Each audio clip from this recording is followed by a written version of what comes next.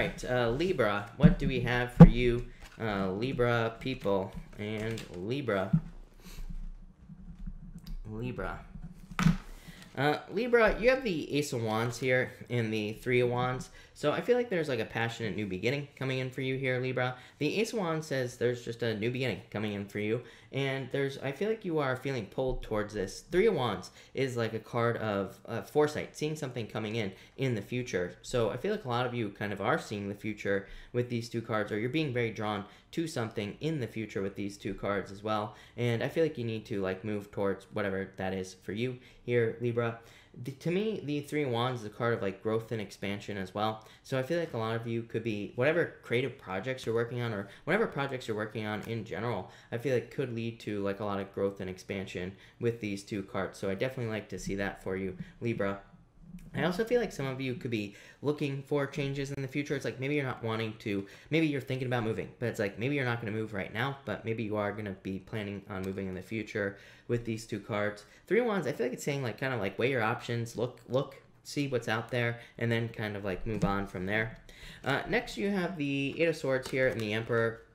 I feel like this could be a fire sign in general coming in for you. It could be an Aries, but I feel like it could be any fire sign. You've had fire show up quite a bit, Libra, in your readings for love. So I feel like it could be a fire sign coming in for you with the Emperor. For others, I feel like this is saying like a plan will set you free. I've been saying this all year, right? That with all the energy in Capricorn, it's like if we owe money to like for debts or something like that, we would be better off just saying, you know what, I'm going to pay like $10 a week towards this debt, even if it's way less than we need to pay. Because if we just have a plan, we get rewarded from Saturn and Capricorn. It doesn't matter how small, how big the plan is, as long as we stick to the plan.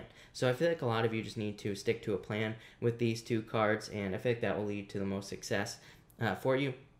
For a very small percentage of you, I feel like you are kind of like setting yourself free with that Eight of Swords. I would say definitely time to let go of past relationships, Libra. Yeah, exactly. You have the Devil and Death, so definitely time to let go of past relationships here with the Devil. The Death card says you're going through like some sort of transformation at this time, but I feel like you're just letting go of toxic energies, toxic people, toxic events, pretty much everything with these two cards.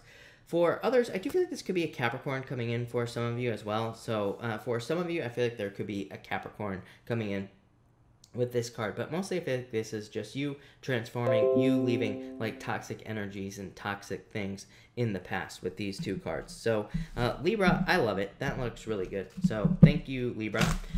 All right, Scorpio.